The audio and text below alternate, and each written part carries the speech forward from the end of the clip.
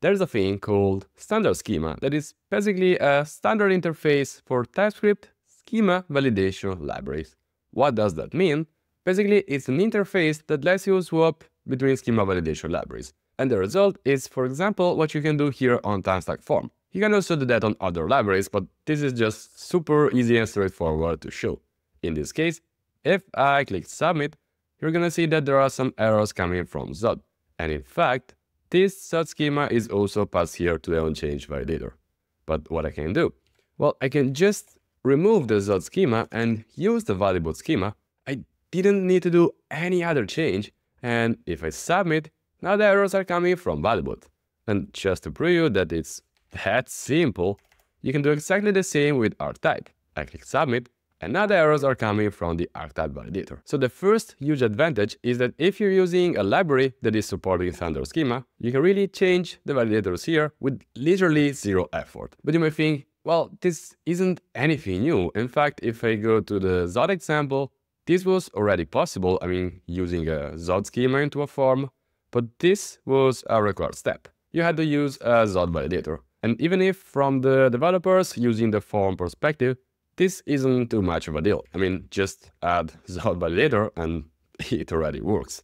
But this means that the developers of the library have to implement a Zod validator adapter, a Yup adapter, a Valibot adapter, and basically there has to be an adapter for each single validation library. And this is true for all libraries, like if I take React Hook form and I go on schema validation, again you see there's a Yup schema, and here there's a resolver, Yup resolver. Again, as a developer, just read that in the doc, but as a library developer, it means that this resolver has to be created first and then maintained. Otherwise, if there's not an adapter here, means that you either cannot use that schema library at all with the other library, or you have to do some tricks to make it kind of compatible. And there are also some other scenarios, and we can have a good read here in their Standard Schema review. And I forgot to mention that if you like my content, you can click the subscribe button. Let's go back to the video. Here it basically defines that it's a consortium of schema library that agreed to a common interface that is something similar to this. And by the way, we're gonna see in a moment why the interface starts with the tilde character. And as also mentioned here, this simplifies implementation in case someone wants to create a new schema library. If they implement the Standard Schema interface, it is already possible to use that new library into all the other existing libraries implementing the interface. Also prevents vendor lock-in. If you want to switch between one or another library, you can just do that. But there are also some other reasons that are defined here into the background story. And this is another problem that is defined in this paragraph, that in some cases I can think of Convex using a kind of a Valibot wrapper, or maybe Astro using Zod for validation, which means if you're using that library, you also have to use the only supported schema library. And that's because each schema library obviously has its own interface.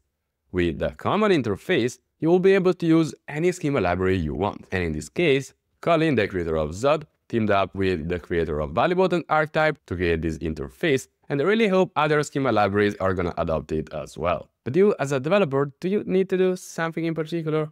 Well, technically no, because if I scroll up a little bit, who's affected is schema libraries author, who have to adhere to the interface, in this case this tree, and third-party libraries that have to support the schema library interface. So it is a little extra work on top of this and that category, but it also means that by implementing one more schema, you're also implementing all of them.